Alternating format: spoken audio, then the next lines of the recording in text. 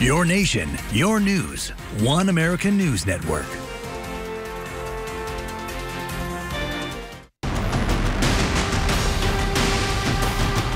Our law and justice stories tonight. 2 more bombs mailed to former Vice President Joe Biden and liberal actor Robert De Niro. This comes after another suspicious package was sent to Democratic Congresswoman Maxine Waters. And according to law enforcement, the packages sent to George Soros and CNN, those were sent yesterday, could have been hand-delivered. So let's take a look at the newest developments in this case. With me now, former military intelligence officer, member of the FBI National Joint Terrorism Task Force, and member of the Donald J. Trump 2020 Campaign Advisory Board, Steve Rogers. Steve, thanks for joining me. That's quite a resume. Well, pleasure to be here. Thank you. All right, Steve, I think what a lot of people are wondering is how long does it take to catch a terrorist who sends bombs like this, and what are law enforcement doing specifically? They say there's an abundance of forensic information, there's signatures on these bombs. What does that mean? Well, to begin with, President Trump's quick decisiveness to bring together multiple law enforcement agencies in this investigation will bring this suspect, if you will, to law enforcement pretty soon.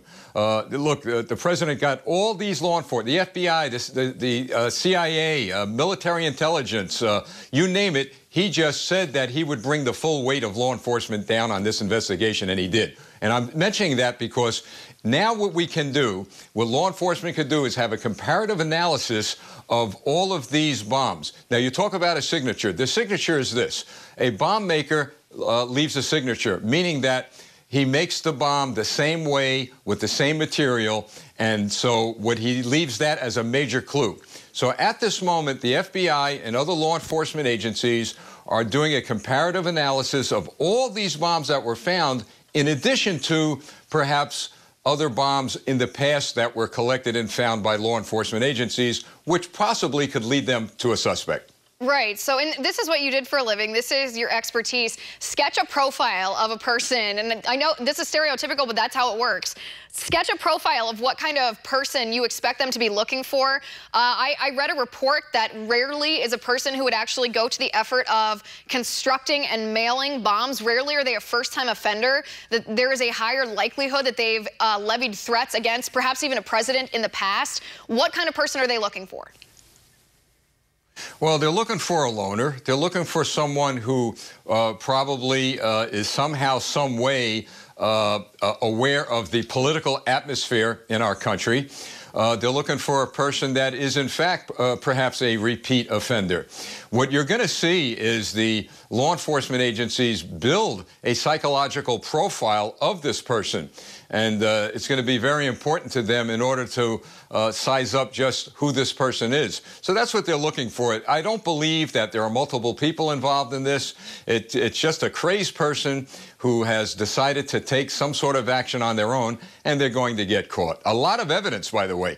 Because the bombs didn't go off, and in my opinion, I don't believe they wanted these bombs to go off. They left a treasure chest of evidence and information for law enforcement to follow. All right, so talk to us about what that information is. When an FBI agent, when law enforcement agents look at an undetonated bomb that's in packaging with printed labels, what clues did they see that maybe the layperson like me wouldn't know to look for? Okay, you're going to look for DNA. Very, very important. You're going to look for how the bomb was made. For example, you could get pieces of the material of that bomb, wires, batteries, anything that was in that bomb, and you could look for serial numbers. You could actually find out where some of this bomb-making material was purchased.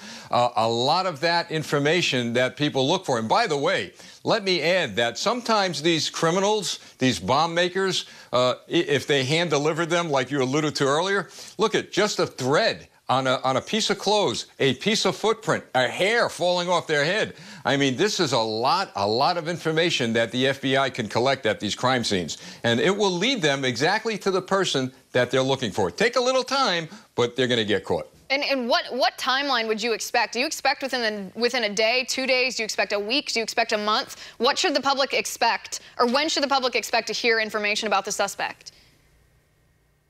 Well, a few things to keep in mind. One, there's no telling when that they're going to find this individual. We hope that there's no more packages coming. If there are, obviously, the law enforcement agencies are going to collect information from that. But because of, like I said earlier, the quick action of the president to bring these law enforcement agencies together, I think it's going to be sooner rather than later. But something important you just said, the public. Anyone who has seen anything, what do we say? You see something, you say something, especially on social media. We find that a lot of these individuals leave clues on social media, whether it be in chat rooms, whether it be a posting on a social media platform. So if the people out there, the public, have any bits of information that they think could help, they need to get that to law enforcement. Right. If you see something, say something. If you think you might have seen something, still say something. It could be important. One more question for you. The post office aspect of this, if this was sent through the United States Postal Service, I believe they have a tracking system where each destination along the route to the final destination, and this starts from the origin of the package. They take pictures of it and track it by label. Does that make it much easier to track who might have seen this, to look at cameras? How does that information play a role in finding out who this person is?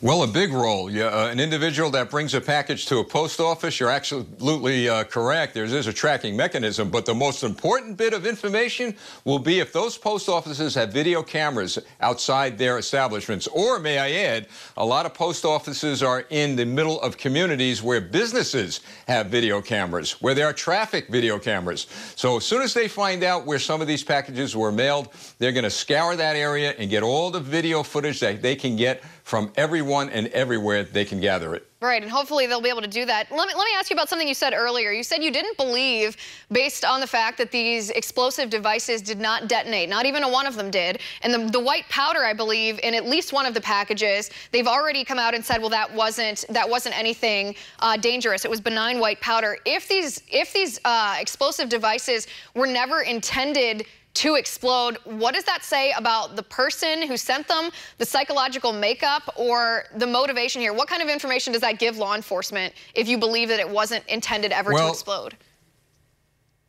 Well, that's where your psychological profilers come in. This is an individual that obviously at this point didn't want to see anybody hurt or killed. They just wanted to scare the living daylights out of everybody. They wanted to tie up law enforcement, and whatever message that they're trying to send obviously failed, because as all of our elected officials have said, this isn't going to intimidate anybody.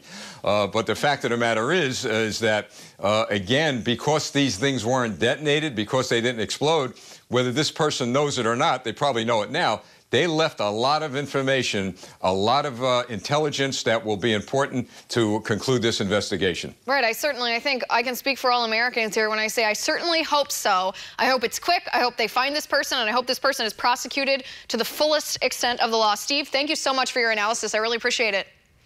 On that note, we're going to turn to another story.